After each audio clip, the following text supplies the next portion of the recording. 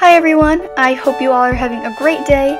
This tutorial is for these pastel springy gradient nails with white polka dots on top.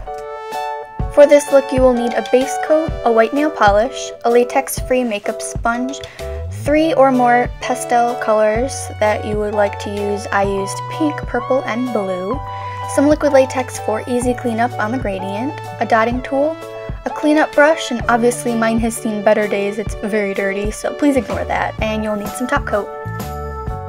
Start by painting on your base coat and then add a coat of white nail polish as the base for the gradient. Apply a layer of liquid latex around your nail for easy cleanup for the gradient.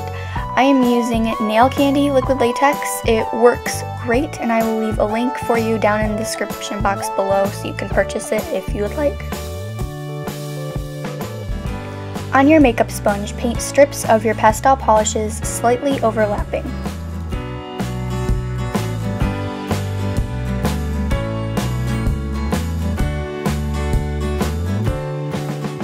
Dab the sponge on your nail and then reapply the polishes to the sponge and dab onto your nail as many times as you need to get the perfect gradient effect.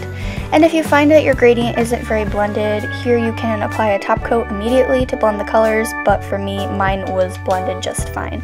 So go ahead and then remove your liquid latex and clean up around your nail with your cleanup brush dipped into some acetone, just if you have some leak-throughs from the liquid latex.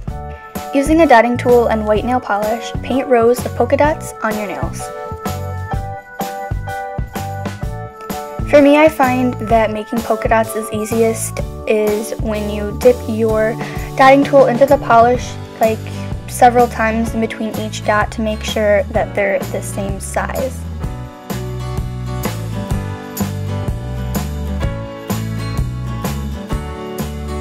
Wait for everything to dry and then apply a layer of top coat for some shine.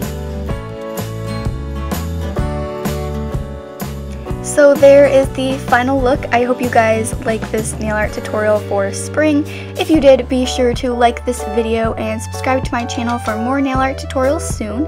Leave me a comment below of what you think of these nails and share any recreations of me using the hashtag eabnailart on Instagram or Twitter, and be sure to follow me on there too at eabnailart. I will talk to you in the next tutorial. Bye!